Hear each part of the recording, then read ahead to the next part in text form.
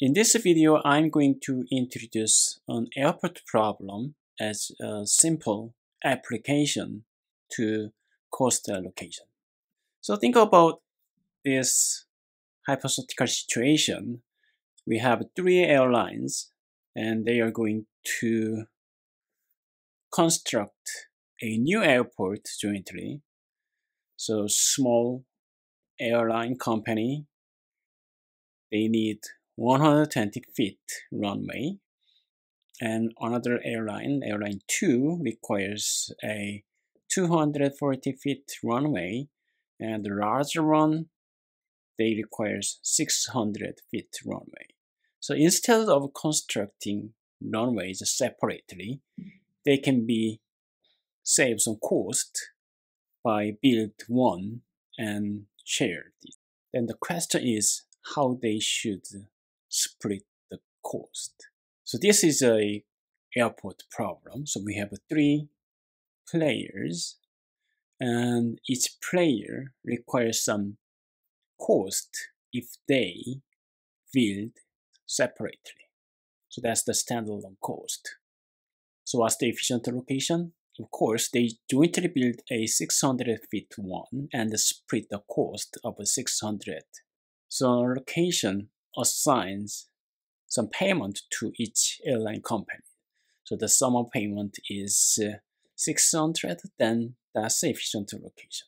So we can consider very naive cost allocation. For instance, they can split the cost equally. But this is not good because airline 1 will block this allocation because airline 1 can build its own runway and it just costs 120. So this airline 1 has no incentive to participate this coalition.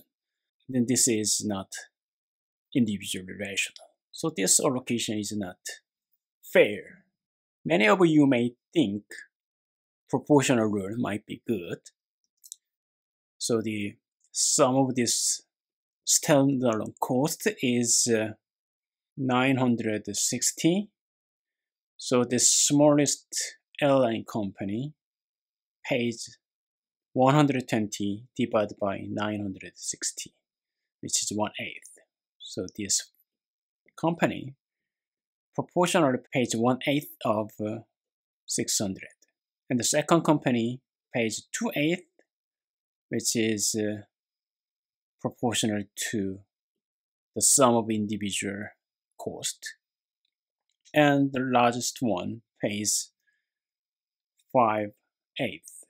So this is the payment based on proportional rule. So you can check this allocation, this payment rule satisfies co-allocation. So this is co-selection.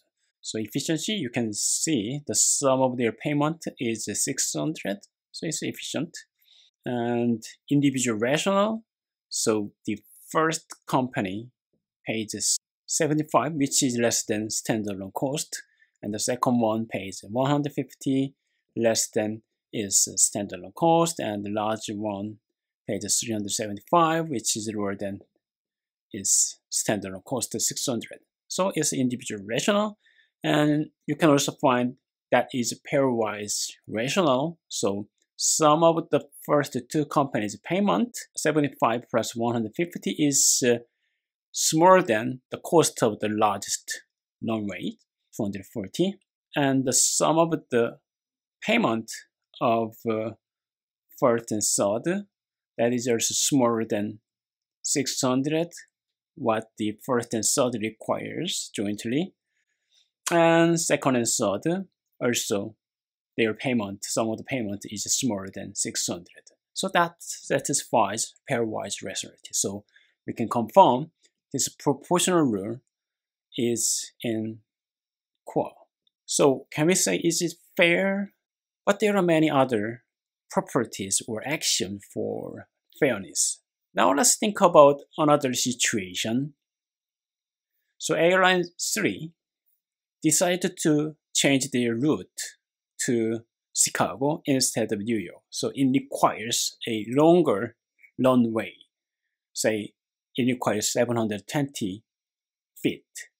So now the cost function, so standalone cost is 120 and 240 and 720. So first company didn't change their cost, but the last company requires more cost. So again, let's apply the proportional rule. So everything's are the same, but this denominator is different. And the first one is supposed to pay 1/9 of the total cost. And the second one pays 2/9 and third one pays 6/9 of the total cost, 720. So still, you can see this payment is in the core by looking at the individual rationality and efficiency and the pairwise rationality. But compared to the original situation, Airline 1 and Airline 2, they are required to pay more, although they do not use that additional part of the runway. So the Airline 1 and Airline 2 may consider this situation is not fair. So a good solution may have a desired property across different situations. So in that sense, proportional rule is not fair. So now we are going to consider another allocation rule, that is sequential equal contributions rule. So players contribute only to the parts which are essential for them, and each part is equally shared among the players who require it. So we need to construct 600 runway, and first 120, this part required by all three airlines. So this first part split equally. The cost is going to be split equally. And the second part, so the first part,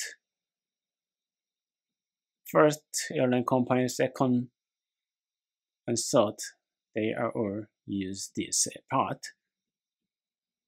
And the second part, the first airline company is not going to use.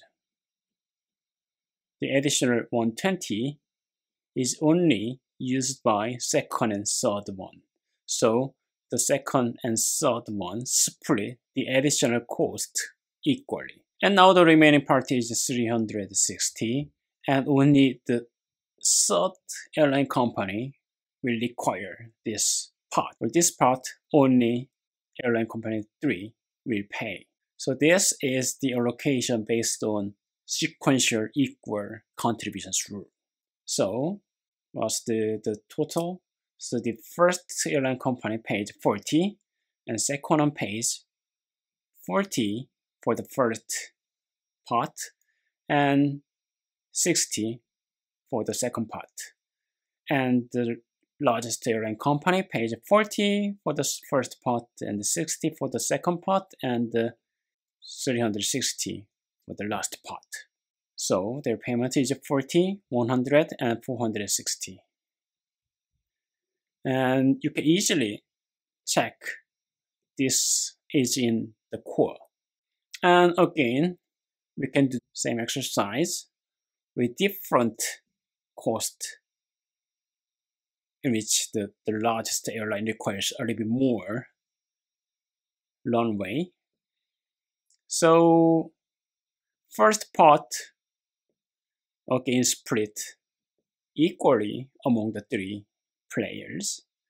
And second part, second 120, split equally between airline 2 and airline 3. And last part, the remaining part, is 480. So the increased part the additional part is only responsible for last airline company. So the first and second company, their payment did not change. And only the last player should pay more. So in that sense, sequential equal contribution rule is better or fairer than proportional rule. Now, let's define coalition game based on this situation. So there are two natural ways of defining the associated coalition game. The first one is to concern the cost incurred for each coalition. So this characteristic function is the maximum cost of each individual's standalone cost. So V of 1 is 120, V of 2 is 240, and V of 3 it requires 600. And by forming a coalition 1 and 2, they have to pay 240. By forming a coalition 1, 3, they have to pay 600. By forming a coalition 2, 3, still requires 600. Forming a grand coalition, it requires to pay 600.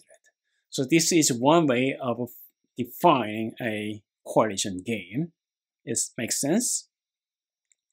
And another approach is considering how much they could save by forming a coalition.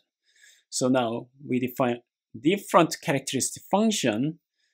The difference between the sum of individual cost, what they have to pay if they build the runways separately, and the maximum of cost.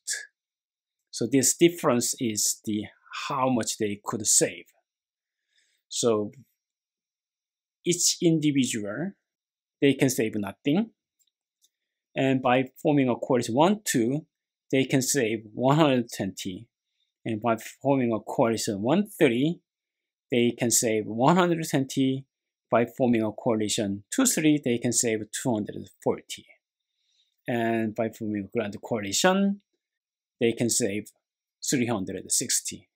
This is another way of defining the coalition game. It might be good if a solution is the same allocation to different versions of a coalition game, right? So if a solution is robust to define the way of defining coalition game, then the solution might be good. So now we are going to find Shapley value to this coalition game based on the cost incurred, the first approach. And I'm going to skip the detail, but you can check the Shapley value of this coalition game we defined is 440, 100, 460. That is equivalent to the sequential equal contributions rule. Also, if we consider another approach, the coalition game based on the cost saved, again, the Shapley value of this coalition game is 80 and 140 and 140. That's the amount how each player should save this. In terms of the cost sharing, their payment, each player's standalone cost minus cost saved. That's their payment. So based on this approach, it recommend players to pay again 40, 100, and 460. So that means it is also equivalent to the sequential equal contributions rules. So the Shapley value is robust to way of defining coalition games. And also that is, so here we have a quiz. As we mentioned, we have two different versions of cost allocation problems. and you can find coalition Nash solution if core is non-empty.